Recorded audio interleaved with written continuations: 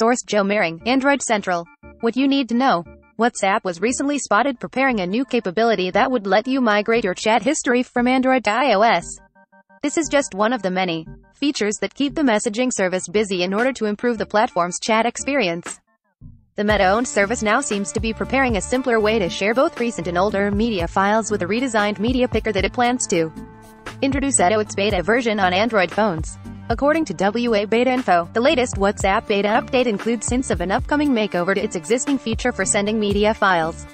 The redesigned file picker will display two tabs, one for recent photos and another for the gallery. These tabs will show up when you tap the camera button in the message box in Swipe Up. Oppo Find X5 Pro leaks, specs, camera, battery, more. Oppo's next flagship phone is coming soon, and it shares a lot in common with the OnePlus 10 Pro.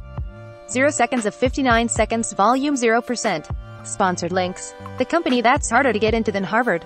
Blinkist magazine. Source: WA Beta Info. Currently, that method launches the camera application as usual, along with a row of all the recent images and videos on your phone. There's also an option to Swipe Up, which only expands the library of recent media files. However, looking for older photos and videos as well as media files saved in other folders can be a headache using this interface. To do that, you need to tap the attachment button instead and then open the gallery from the menu. The upcoming redesign will save you time, though WA Beta Info notes that it will be accessible only after you take a photo using the in-app camera. It's been spotted in WhatsApp Beta version 2.2.4.4. Like the current methods for sending media files, the upcoming change will allow you to send multiple media. For the time being, the feature is not available to anyone as it is still in development. That said, you can expect to see it in a future update to one of the best messaging apps for Android. Discounts. The Google Play Store makes it easy to find deals with new offers tab.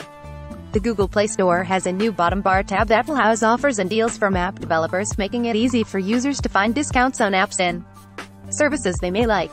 It's time to cut the cord. These are the best wireless earbuds you can buy at every price. The best wireless earbuds are comfortable, sound great, don't cost too much, and easily fit in a pocket. Here are some of our favorites that check all of those boxes. King of Tizen.